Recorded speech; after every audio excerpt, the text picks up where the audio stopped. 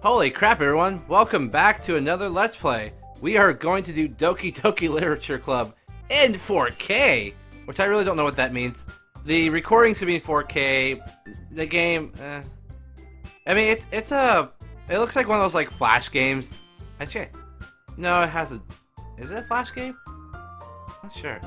Anyway, this game is developed by Team Salvato, which they're like an indie group that does like a bunch of Flash-like games or Flash-looking games. This game particularly has 3 people: Dan Salvato, who does writing, coding, and music; Satchely, who does character art; and Valenquint, who does the background art. For some reason, this game warns on the website, this game is not suitable for children or those who are easily disturbed. What?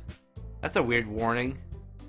I mean, the phrasing of that is weird. I mean, you could just say it's not suitable for immature audiences. I mean, that would have done the trick.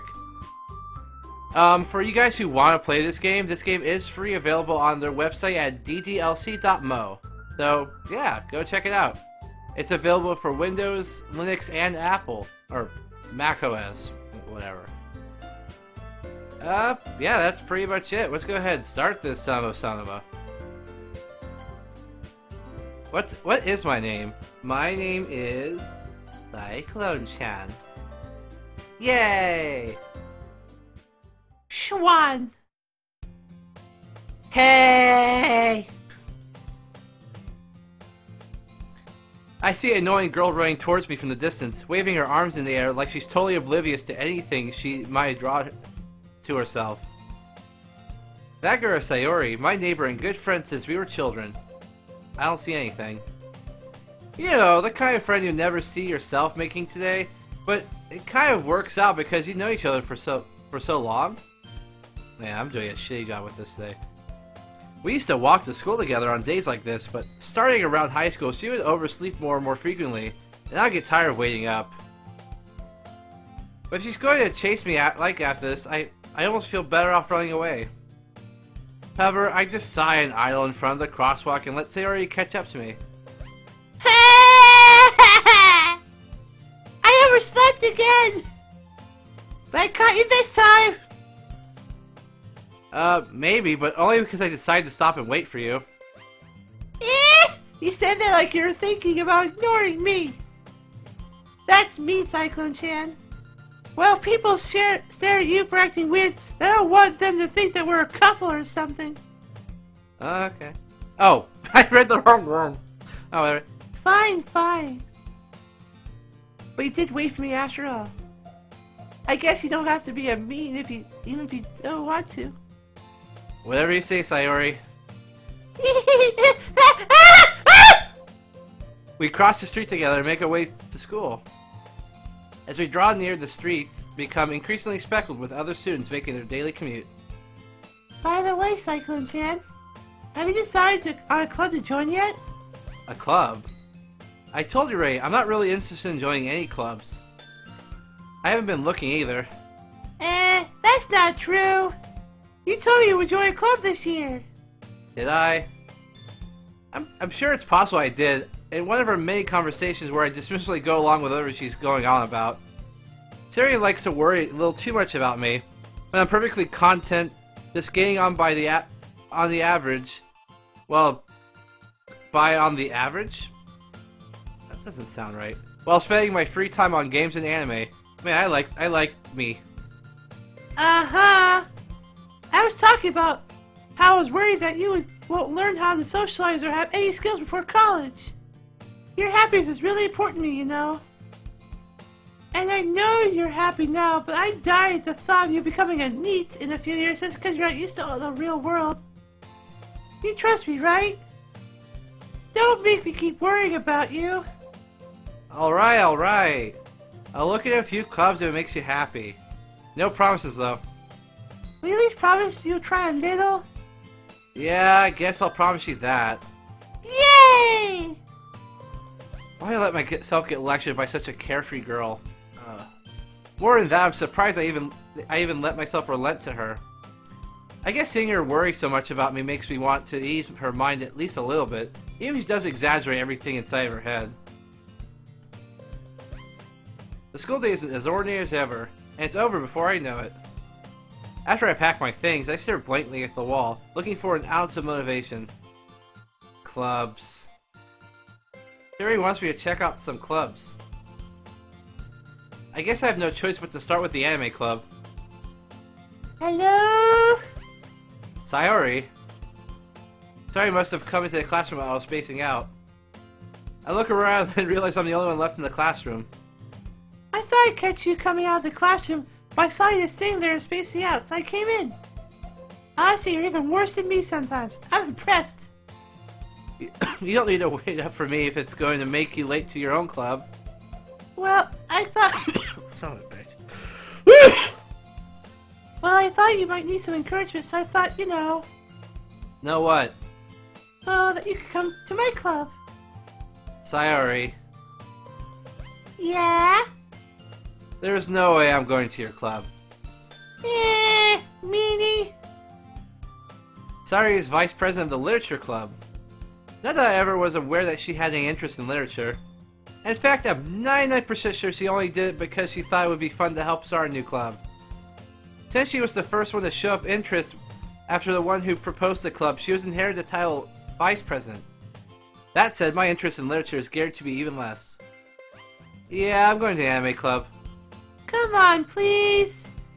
Why do you care so much anyway? Well, I kinda told the club yesterday I would bring in a new member.